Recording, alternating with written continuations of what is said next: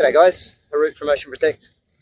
Another short video here on bioretention, commercial bioretention. I came across this sporting field the other day actually, kicking the ball around with the young fella, and I noticed that this bioretention is actually collecting the stormwater from the complex.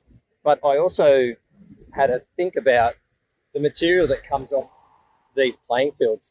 If we look at the bioretention, we'll go have a look in a sec in a bit more detail.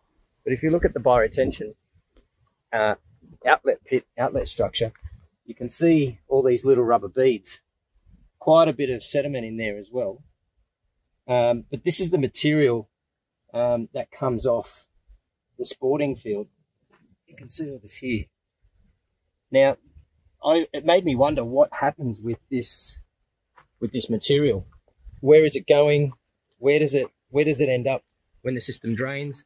This is the outlet structure. I'm not sure if you can see in the bioretention system, and there are beads in there. So it just made me wonder, are we thinking about what's actually happening when we're designing up these systems? And is it in the actual system itself? Does it look good? Not fabulous. Is it an issue? No, it just needs some tender love and care. Is there material in here? Is there some of this bead material? There is. So you can see it in there. So these little rubber pellets that are in the surface of the playing structure are actually in the bioretention system as well. Is that a bad thing?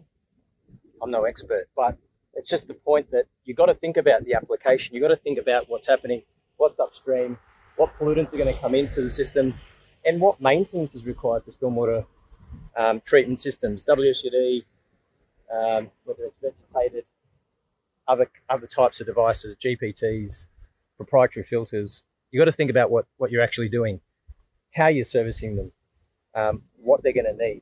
Something to think about.